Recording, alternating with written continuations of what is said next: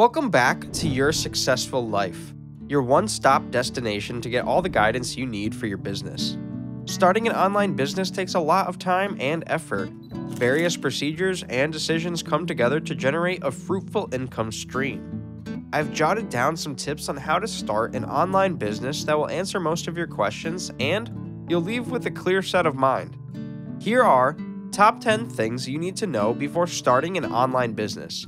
So, without messing around, let's get started. Pick your niche. Don't sell everything, focus on being niche specific.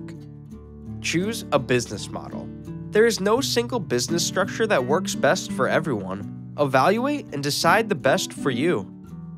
Get your basics done. Get a name and logo registered as a business. Apply for licenses and permits. Establish the brand. Decide what your brand represents, what it caters to, and what problem it solves.